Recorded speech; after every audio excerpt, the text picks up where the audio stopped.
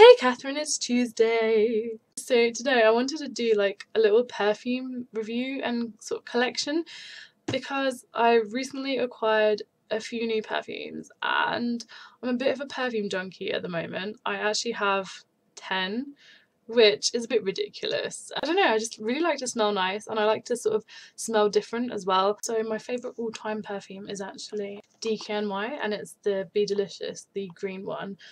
I actually got this as a present when I left school and it just kind of reminds me of that and kind of like a bittersweet sort of happy and sad sort of memory.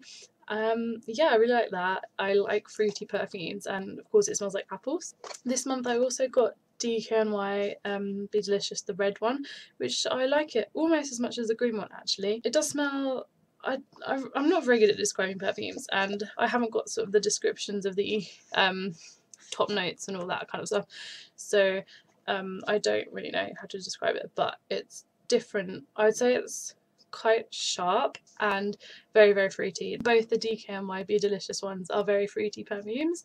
I also have Ghost, the original one. Yeah, I bought that as a present for one of my friends a few years ago and then I decided to buy it for myself because I liked it so much. I have Boss Orange, like the Hugo Boss Orange. I've used quite a lot of this actually, like it's down to here, and I got it I think last Christmas as a present and I got it in a gift set with a body lotion. But yeah, this is like a fruity perfume as well and I think it smells like orange because yeah, it's called Orange. Another cheaper perfume I have is the Accessorize perfume, and I used to work at Accessorize, so it kind of reminds me of being there. I really like the bottle as well. Another thing I like about perfumes is the bottles, sort of like collecting them. It's really pretty, really sort of light one. It's very light perfume. I'd say it was a floral perfume, but it's very sweet and very light, so yes, kind of a summery fragrance I think. I also have the Glee perfume. I think there are several out and this one is Don't Stop Believing, so I got this as a present. It's got Glee written on the front, I think, yeah, in like a little black bottle. It's a very like a young person's fragrance, I think. Very, very sweet and sort of rich. Another sort of young perfume I have is this one, which is Curious, the Britney Spears perfume, and I don't really like buying sort of celebrity perfumes or celebrity kind of anything because I don't know, I don't really see the point of them, but I really like this. This is a really, really sweet perfume, but I don't know, it just smells so nice and it's like sort of spring summery perfume. The bottle is really pretty as well. It's like this sort of blue shape and it's got like a little heart decoration thing on it, and it reminds me of my teenage years when everyone was wearing it. Now this one I got as a present last Christmas and it is Agent Provocateur.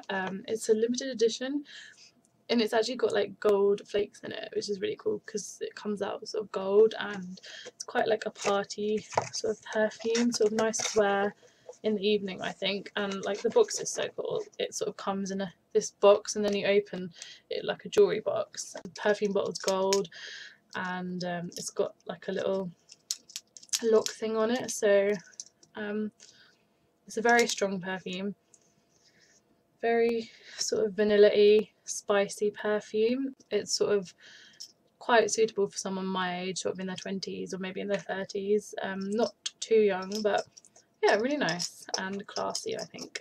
So moving on to a perfume which I recently purchased, and it's actually another celebrity perfume, and it's Katy Perry Pear. She's actually got two I think, and the other one's called Meow, but I've got Pear, and it's like, I think I bought this mainly for the bottle as well.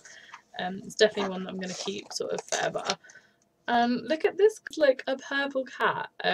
It's got a little key ring thing on it, which also says Pear, and it's so cool. Like on the back of it it's got a tail, and yeah, I wasn't sort of sure what this was going to smell like, but it's like fruity and floral.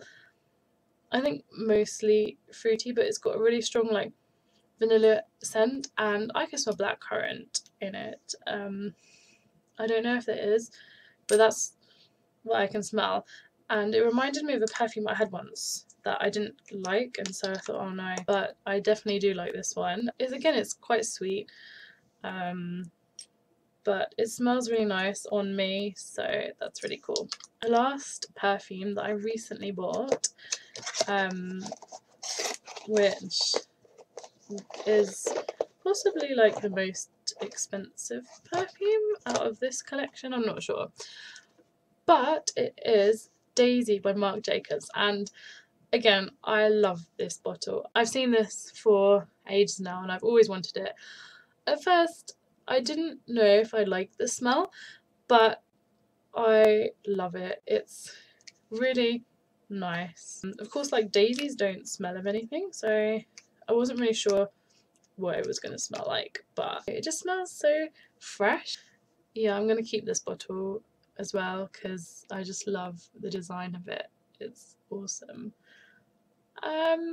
Yeah, so that is my perfume collection. I do have quite a lot of perfume. I don't know really why I have so much. Goodbye. This girl is serious about the number 3. Did anyone actually get that reference? Yeah, probably not. All I've ever wanted is a green hoodie.